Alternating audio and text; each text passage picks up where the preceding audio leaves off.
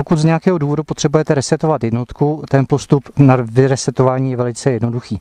Když klasicky zapneme klíček, tak tady třeba vidíme, Yamaha má 6 rychlostí, tady to skončilo u 4 a ta jednotka není naprogramovaná tak, jak má být. My to potřebujeme vyresetovat.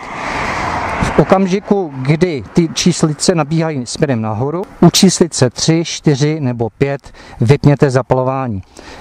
Tenhle postup opakujte 5krát za sebou. Jednou, po druhý, po třetí, po čtvrtý, po pátý a můžeme klidně ještě jednou.